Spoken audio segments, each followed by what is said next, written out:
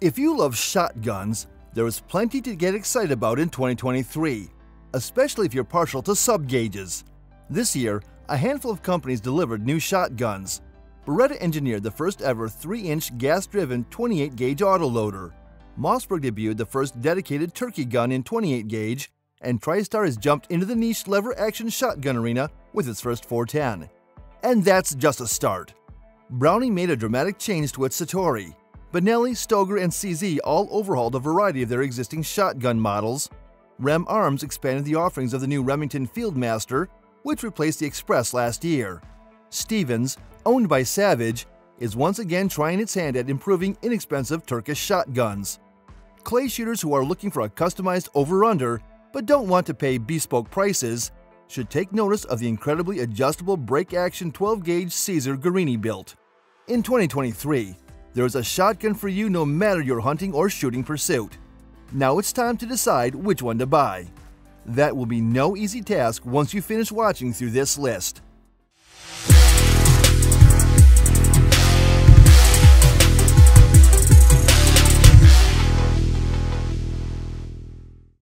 Browning Satori Composite. I had to do a double take at SHOT Show Range Day when I saw an all-black 12-gauge Browning Satori sitting there on the gun rack mixed in amongst the camo-clad autoloaders. After 50-plus years of building walnut and steel Satoris, Browning is introducing a composite version and never-before-seen finish on the company's flagship over-under. There are a few notable differences between the conventional Satoris and this new composite.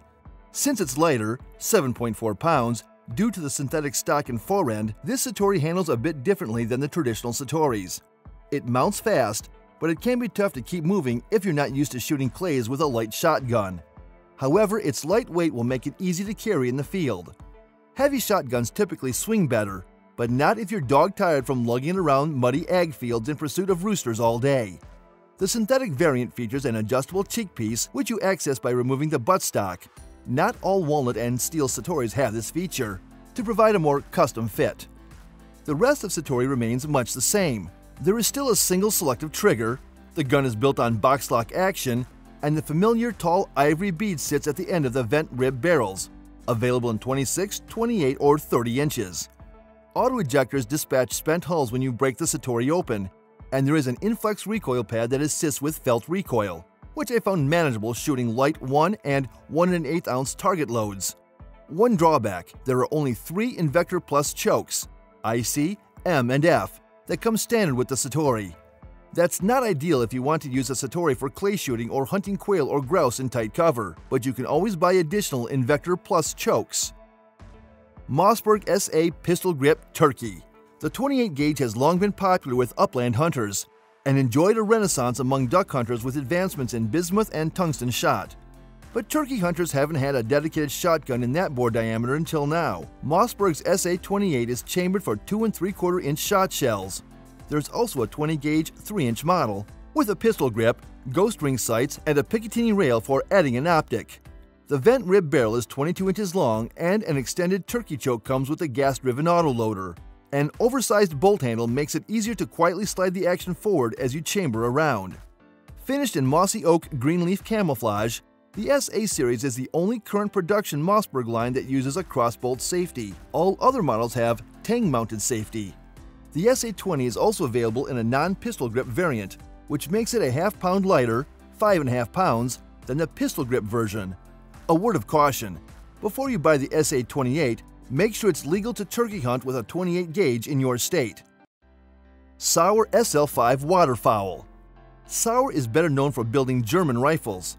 They've been doing so for 250 years than shotguns, so they smartly teamed with respected Italian shotgun maker Beretta to deliver the SL5 Waterfowl, an inertia-driven 3.5-inch autoloader available in 3-inch as well as in the black synthetic model. The 2-piece receiver is made up of a steel upper for added strength and aluminum lower to cut a small amount of weight from the SL5. There are 3 barrel lengths, 26, 28, and 30-inch available, which are topped with a stepped ventilated rib. You get 5 extended choke tubes, C, IC, M, IM, and F, for added versatility. An oversized bolt handle and bolt release button make manipulating the controls easier when your hands are cold or if you're wearing gloves. If the SL5 reminds you of a Benelli, that's because of its roots. Beretta owned part of Benelli before Beretta bought it. Beretta A400 Upland 28. With the popularity of sub-gauge shotguns, you may be curious why Beretta took this long to bring a 3-inch 28 gauge to market. They've had a 2 3/4 inch 28 gauge option for years. It's because no semi-automatic shotgun manufacturer has ever built a gas-driven 28 in that chambering before, so there were some engineering hurdles to clear. Beretta had to modify the gas piston housed within the A400 Upland to cycle 3-inch shot shells reliably. A lengthy process that took countless attempts to properly tune. Gas guns use the propellant from a fired shot shell to drive the piston, which operates the bolt so it can eject spent hulls. So that makes the piston an incredibly important piece to get right. The aesthetics, walnut stock, forend, and aluminum nickel-plated receiver, the name of the Beretta A400 Upland indicate it's an upland shotgun first, but this semi-auto will play in the duck blind or turkey woods. A variety of ammo makers offer 3-inch 28-gauge loads. It's a capable clay gun as well, since the gas system is built to cycle any shot shell charge weight. This model does not have the kickoff recoil system, hydraulic shock absorbers built into the stock like other A400 and A300 Berettas. But it's an almost 6-pound 28-gauge, so the weight, combined with gas-operated action and recoil pad, should tame felt recoil adequately. The 28-inch barrel has a 6mm ventilated rib and 3 flush-mounted Optima chokes, IC, M, F. If you need to adjust the balance of the gun, the fore end cap was designed to add aftermarket weights. Beretta A400 Extreme Plus 20.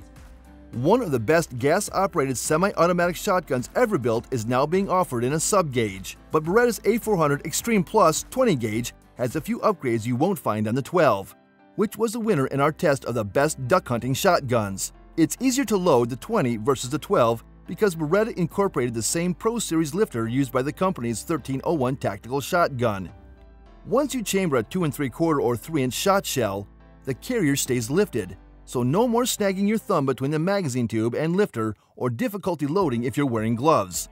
Beretta also designed the bore of the Stellium Plus barrel, used mainly for the Italian gunmaker's expensive over-unders, with 12.5-inch forcing cones to maximize pattern density. There's quite a bit of debate as to whether extending forcing cones past 5 inches actually improves patterns.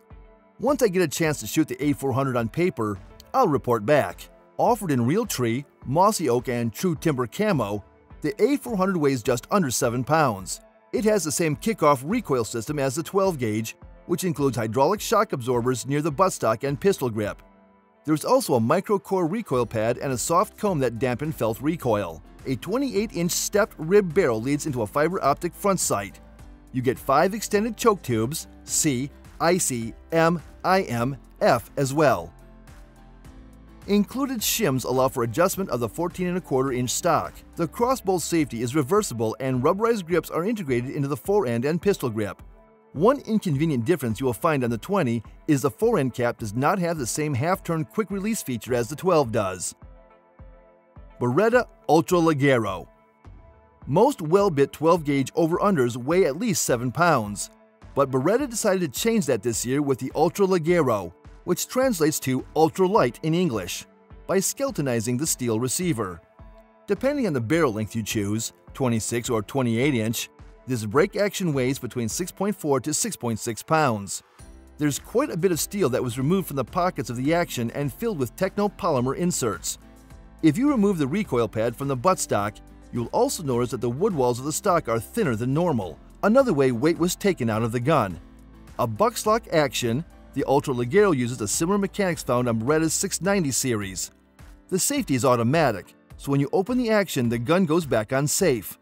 This is a nice feature for hunters, but you may not want it if you use this over-under for clays too. A gunsmith can easily convert the safety to manual for you. There are no side ribs on the barrels, again to decrease weight, and Beretta provides 5 flush-fitting Optima HP chokes, C, IC, M, IM, and F. The balance point of the Ultra Leggero is weight forward, which I think is best for a lighter gun like this because it allows you to keep the barrels moving more easily than if the weight was placed in the stock. Remington 870 Fieldmaster Synthetic. Rem Arms discontinued the 870 Express last year and replaced it with the Fieldmaster, which has an upgraded rust-resistant finish on the barrel and receiver, 3 chokes instead of 1, Smooth metal finishes inside the chamber and on the action bars for improved cycling, and it's drilled and tapped for an optic. In 2023, Rem Arms is adding a synthetic variant to the 870 Fieldmaster platform. The stock has a comb insert that is interchangeable with the 870 Tactical Side Folder and Versa Max. There will be a compact 20-gauge version as well. It comes with a 21-inch barrel and length of pull kit, so you can add inches as your young shooter grows into the 870. The standard Fieldmaster has 26 or 28-inch barrel options and weighs 7.5 pounds. Benelli M2 Field. Benelli's M2 has been in production since the late 1980s, but the Field variant was overhauled for 2023. The changes are mainly ergonomic. Benelli replaced the triangular crossbolt safety with a circular and made the bolt release button long and skinny to match the shape of the release used on the Super Black Eagle 3. There were some small changes made to the stock and receiver, but you can't tell much of a difference other than the gun fits a little better. At least it did for me on the SHOT Show floor in Las Vegas. The major upgrade is on the forend. Benelli tapered it, starting at the forend cap back toward the receiver. This allows shooters of various hand sizes to find a more comfortable hold on the M2, though it lost that sleek feel Benelli shooters are used to. Mechanically, the 2023 version of the M2 adopted the same bolt as the SB3 and Ethos. It uses a small spring to rotate the bolt head shut and drive the shot shell into battery. This lessens the chance of a misfire when the trigger is pulled, often referred to as the Benelli click. Turkey hunters should note that the inertia-driven semi-auto will also be available with a 24-inch barrel in 20 and 12 gauge in mossy oak bottomland. The only way to get that combination before in the M2 was to buy the Performance Shot model, which is double the price. Benelli Montefeltro. Benelli's Montefeltro also underwent a redesign this year. Like the M2 Field, the stock and pistol grip have been slimmed down, crossbolt safety switched from triangle to circle, and the bolt release button made long and thin. One modification you should notice when loading the Montefeltro is a new two-piece shell latch. It's a part typically built into 3-gun competition shotguns. Some shooters buy it as an aftermarket upgrade for a faster, smoother loading experience. The latch, which is connected to your bolt release button, is a nice feature when running through multiple boxes of ammo, though that's not something most American hunters need. But if you like to regularly shoot clays with a Montefeltro, or you're a high-volume dove or pigeon shooter, you'll find it useful. The forend of the 3-inch inertia autoloader is more shapely than the last iteration, and the Benelli sports swivel studs if you want to add a gun strap. That hasn't been available on the Montefeltro since the synthetic variant was introduced in 2013. Stoeger M3500. Stoeger, Benelli's introductory shotgun brand, underwent a facelift as well. The M series, 3500, 3000, and 3020 semi-autos were slimmed down, giving the Turkish-made autoloaders a fit and feel closer to that of Benelli shotguns. They also have a lower profile and aren't as boxy as the old models. Shooters will find that the force end conforms better to their hand. Previous models had a fairly flat-sided forend with machine-checkered grips. New M-Series semi-autos are shapely and give you more to hold on to. An oversized bolt handle, bolt release button, and beveled loading port come standard. Stoeger also upgraded the recoil pad from a stiff piece of plaster to a softer, flexible pad. They carried over the recoil reducer, a long spring piston inside the stock that lessens felt recoil from the original M-Series. There's also a removable rubber cheek piece that allows you to fit the gun to your body type.